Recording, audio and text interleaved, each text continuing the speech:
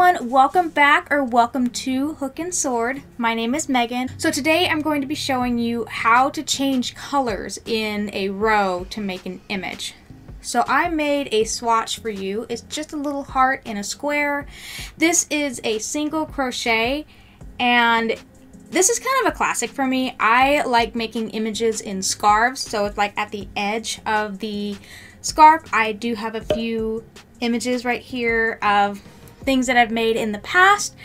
It's a lot of fun and the options are endless when you learn how to make images in a simple stitch. So you can do this with half double crochet, double crochet, single crochet. I've never done it with trebles, but you could, as long as you know how to change colors in a row. Before we get started on this tutorial, if you would like to support this channel, please give this video a thumbs up and subscribe, and let's jump into it.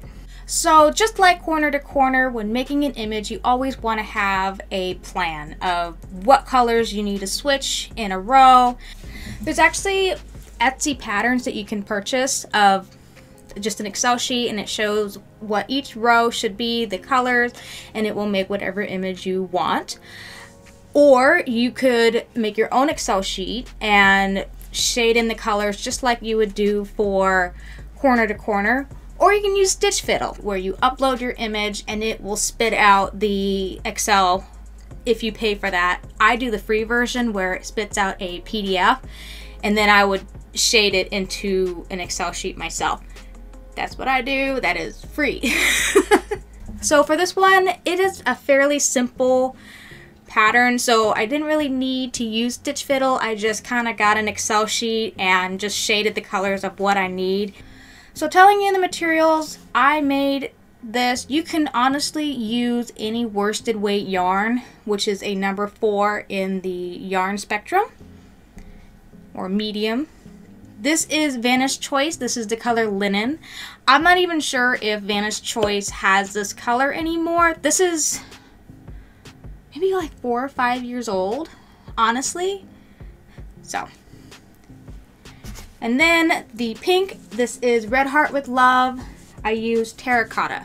Next, you're gonna be needing the yarn needles and scissors for sure. So when you're making an image, you will have a lot of ends to weave in, so this will be very important to have.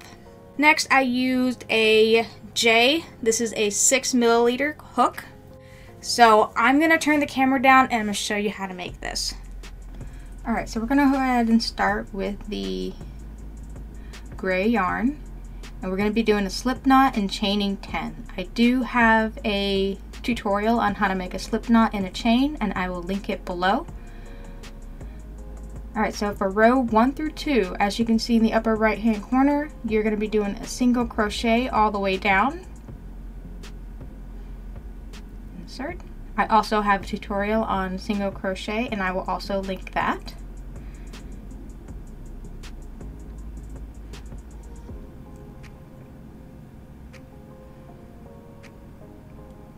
Go through all the way down. So we're going to just continue to follow the diagram. So you're going to be doing 4 single crochets, and then you're going to be changing the color to the pink. Alright, so there's the 4 single crochet, and here is the pink. Now I'm noticing that I do changing colors a little bit differently than other YouTubers. So I just finish out the single crochet and then I pull through the next color like that on that loop, and then tighten the original color and make sure that the original color goes through with the pink. So it's going to stay on those V's. Alright, so insert. As you can see, the color is changed, and we still have that original color in the single crochet. We're going to change back to the original color. It almost kind of looks like a chain 1 when you're going through it. And I'm not going to carry over the pink because the heart is in the center of the gray color, but I am going to bring the gray throughout the entire project. Now I'm just finishing it out. It's going to be 4 single crochets all the way down. I always find it very helpful to have that diagram on you at all times. Okay, so we're on the next row. We're going to chain 1 and turn our work. So the diagram says we're going to do 3 single crochets in the gray. Pull through.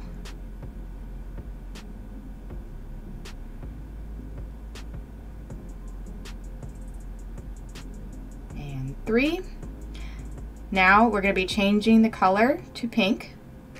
So the pink is a little bit to the left of where I need it to be. So I'm going to be making this a loose pull through, and you can see that there is a long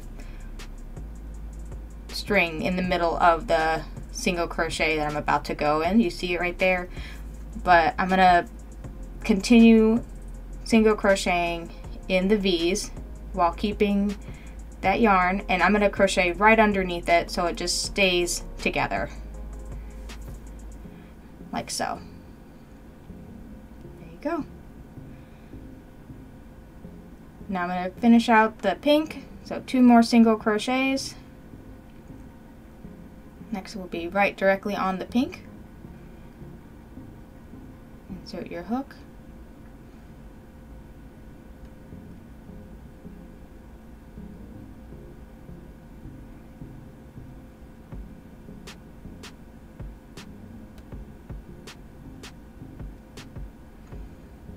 Alright.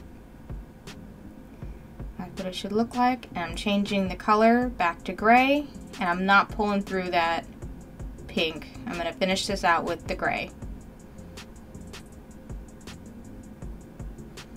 Insert, yarn over, pull through, yarn over, pull through.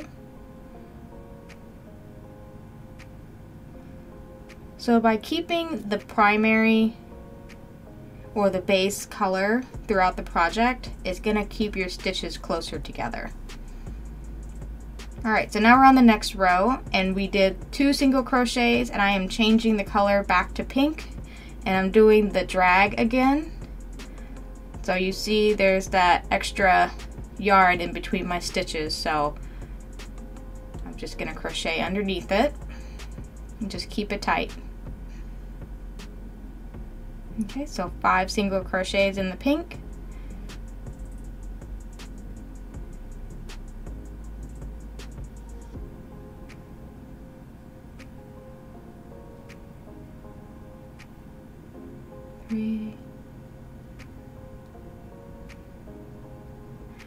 Alright, now I'm switching back over to the gray. I'm going to be doing 2 single crochets to finish this out.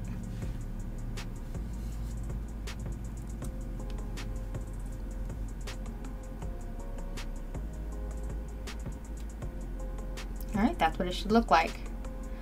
Alright, so next I'm going to chain 1 and turn my work. And I'm going to single crochet in the first stitch with the gray, and then now I'm going to change the color again, because that's what my diagram says. And I'm going to do the single crochet just like I've been doing.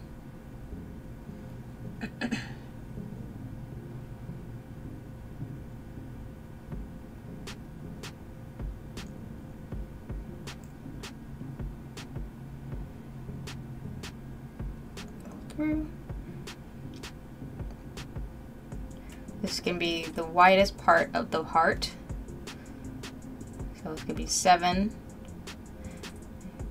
Change back the color to gray and not keep the pink with me, and single crochet at the end, and that's what it should look like. Alright, so next row is going to be the same as the one before. Now that we brought the pink over, it will be easier now. So we're going to insert your hook, do the gray first, and now the yarn is in the proper spot. So you're just gonna bring it up, just like that. And then change the color. I try to keep that extra yarn underneath my single crochet. You see that right there? I'm gonna go to the right where my finger is. I'm gonna go in. Now as you can see, it kind of sticks on your hook. You just gotta pull through on that one, like so. And now I'm gonna still keep that gray through the heart and just single crochet over it. Alright, now I need to change back to the gray. Finish out this row.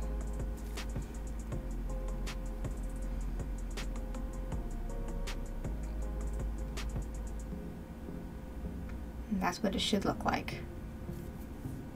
Alright, so the next row. That's going to be 2 grays, and the pink is already ready to go. So I'm actually just going to pull the pink with me now, so I don't have to cut my yarn and make a whole new skein. It's a lot to deal with. So I just pulled the yarn, the pink yarn with me, just like I did with the gray, and it's just going to be for 1 stitch. And then now I'm going to switch back to the pink.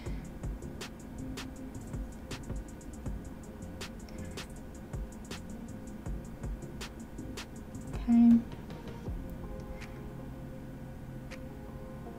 Now single crochet.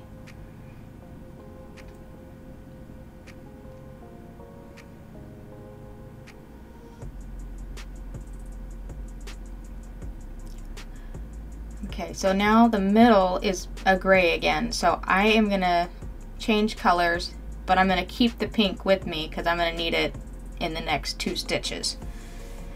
So insert, oh, just like that, pull through, okay. If I could save myself to weave in too many strands, I would. So that's why I always pull through with my colors. 1 and 2. Finish the heart. Now I need to finish out the row.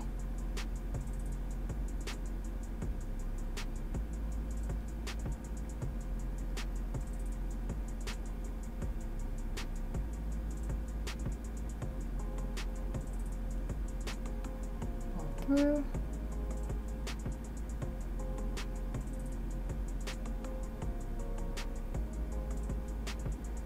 What it should look like.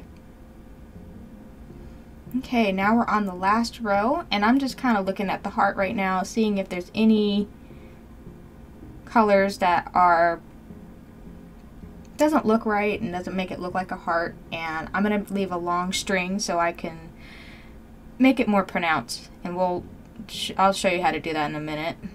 So I'm gonna finish out this row and just do a gray single crochet all the way down. Okay, so now it looks like this. Now I'm just inspecting it a little bit. So I'm going to fasten off. I left a nice long string. And now I'm just weaving through the yarn, and as you can see, there is a little bit of a gray hole there that I don't really want, so I'm going to get the pink and use the ends to cover up that little hole there, like that. And then when you are satisfied with the image, you can cut out the ends. It's ready to go. So that's it. That is how you change colors in a row. I hope you found this video helpful. If you have any questions or any request of a project you'd like to see, leave a comment down below. And if you like this kind of content, please give this video a like and subscribe. And I'll see you next time. Bye!